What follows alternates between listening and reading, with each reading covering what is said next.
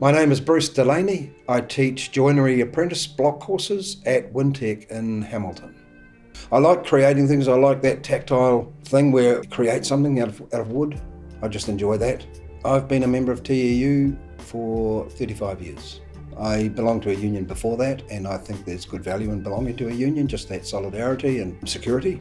Tertiary education, in my role, being a trades tutor, I think the risk is now losing staff to the industry because the pay and conditions of the trade teaching staff is not kept up with industry. Then we'll have trouble employing people back into the teaching from the trades because the trades are paying a lot better now than what they ever have. Tertiary education for me is important because in my role, I'm training for the industry. I have a lot of contact with employers in the industry, and it's good to be able to train their apprentices.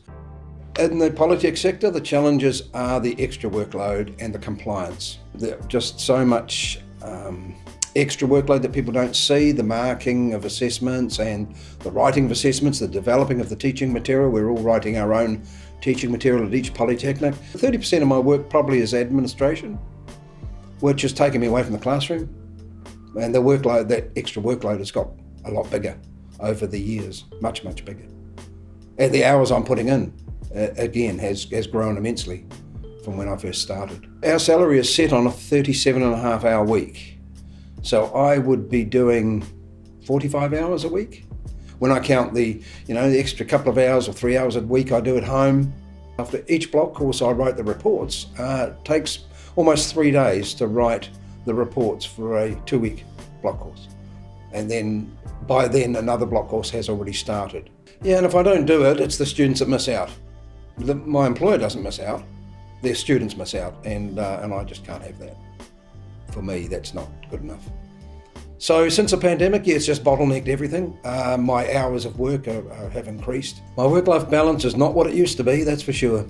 I'm spending more time at work, less time with the family, more time on the weekends doing stuff, less time with the family. I'm doing it because I want my students to get the most out of me, but I'm doing it for them really. To begin with, my pay went up a reasonable amount each year because in the early stages of the employment, when you're on a certain pay scale, each year, because you've got an extra year of experience, it goes up. And then it gets to a point where you go over that bar into another pay scale, and that's when it doesn't go up automatically, and you've got to apply every year for that. It's just a lot of extra work for not much gain. So a lot of our Polytech staff qualify for the government cost of living subsidy that's just been announced. A lot of our staff, a lot of the teaching staff qualify for that. So that's sort of fairly significant, and people think we get a lot more salary than we do. Society, people that I talk to, friends and acquaintances, think I work from 8 till 4, think I get all the school holidays.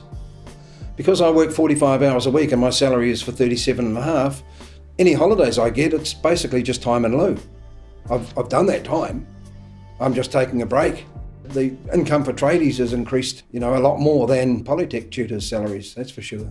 I think the extra work we do, because our employer knows we do it for our students and we will do it for our students, they sort of just expect that it's going to get done because we work hard for our students.